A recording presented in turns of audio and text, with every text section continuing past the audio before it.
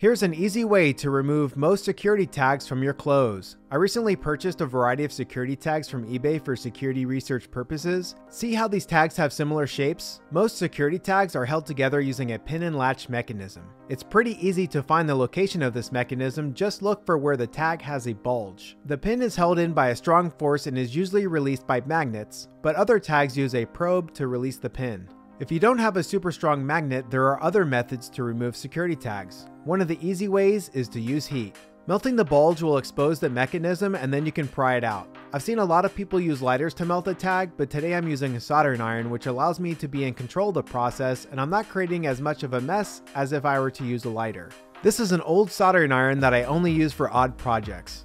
I'm also using this fan to blow the smoke away from my face. This vise is a very valuable tool and I'm using it to hold the tag so I can be more precise and keep my hands out of the way from the hot tip of the soldering iron. I melt around the tip and start on the right side to dig out a good chunk of plastic. Then I move to the left side and repeat the process. It's a slow task. The footage you're watching is sped up by a factor of 4. Next, I move to the front and take my time because I'm not in a hurry to do this experiment. The fan is doing a good job of keeping the smoke out of my face. Then I move to the back and this is where it gets better. As I melt the plastic in this location, do you notice the small piece of metal starting to emerge? I melt away a little more plastic around the edges before moving my soldering iron to focus on the mysterious metal located in the center of the tip. I use the soldering iron to lift it up and guess what? It's a spring! We can now see there's even more metal inside. It's a metallic cylinder and if you look closely, it appears we can see the pin as well. I melt around the circumference of the cylinder and dig my iron down a bit to lift it up. As I pull up, the cylinder pops out and whoa! What do we see now? There are 4 metal balls beneath the cylinder and the pin is in the center. I believe we're done melting plastic, so I remove the tag from the vise.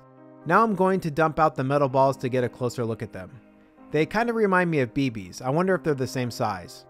Next, I remove the cylinder and now I'm able to see if I'm able to slide out the pin. I take a quick glance to make sure there are no obstructions. And here we go. Success! There is no damage to the cloth or pin. This process was easier than expected.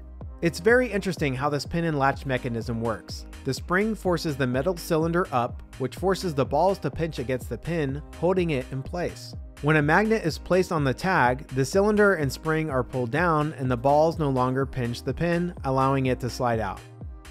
What other removal methods do people use for security tags? Subscribe for more.